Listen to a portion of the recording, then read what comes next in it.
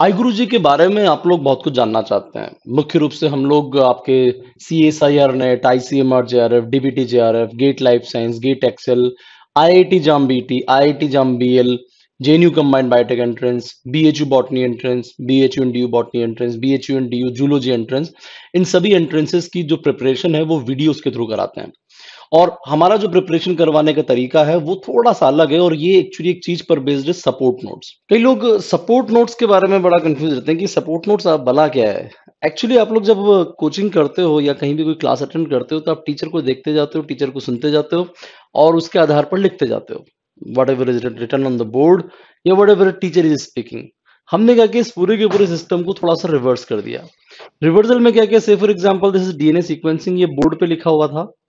इस ब्लू वाला हिस्से को हमने एज ए स्कैन किया और स्कैन करके इसका प्रिंट निकाल दिया। ये हो गया सपोर्ट नोट्स।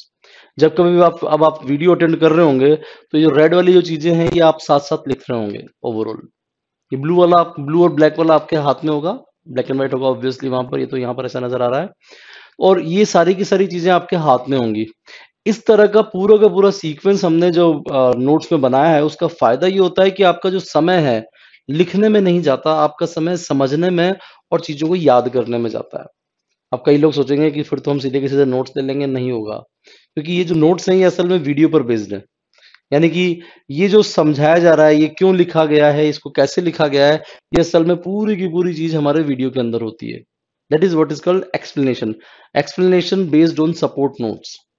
लेकिन जब हम रिवीजन कर रहे होते हैं, यानी कि वीडियो वगैरह हो चुका है, आपने एक बार जो पढ़ना था वो पढ़ लिया, रिवीजन करते वक्त आपको एग्जैक्ट वही फीलिंग आती है जो आपके अपने क्लास नोट्स के लिए आती है। थोड़ा बहुत हैंडराइटिंग ठीक है, थोड़ी बहुत ज्यादा सुंदर नहीं है, but it will be helping you. Plus जो कंटेंट हम बोल के सिखाने वाले होते वो हमने इसको भी पहले लिख दिया है। यानी कि यहाँ पर ये चीजें लिखी हुई है पूरी की पूरी, ये सारी आपके पास प्री फॉर्म्ड है। फिर आप कहोगे फिर हम पढ़ेंगे क्यों? आपको पढ़ना है चीजों को लर्न करने के लिए, चीजों को समझने के लिए, और मेन चीज है आपको चीजों को प्रैक्टिस करना है कि कितनी माइन्यूट से माइन्यूट, क्योंकि किताबें पढ़ी जाना इतना सारा संभव नहीं है। अगर आप ये सोच रहे हैं कि आप इस 3-4 महीने की कोचिंग के दौरान में वो सारी की सारी किताबें पढ़ लेंगे जो एक नॉर्मल व्यक्ति पढ़ सकता है, तो ये प्रैक्टिकली पॉसिबल नहीं है। ध्यान रखेंगे इसका।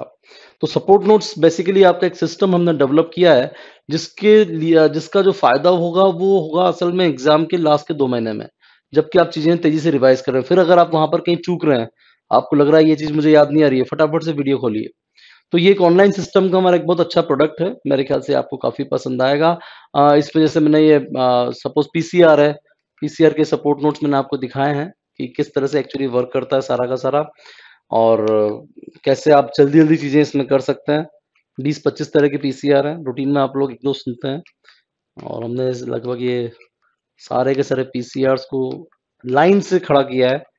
कलर डायग्राम होते हैं, वीडियो के अंदर चलते हैं, वीडियो असल में इसी के ऊपर चल रहा होता है, इसको सपोर्ट नोट्स कहते हैं। ठीक है, थैंक यू वेरी मच।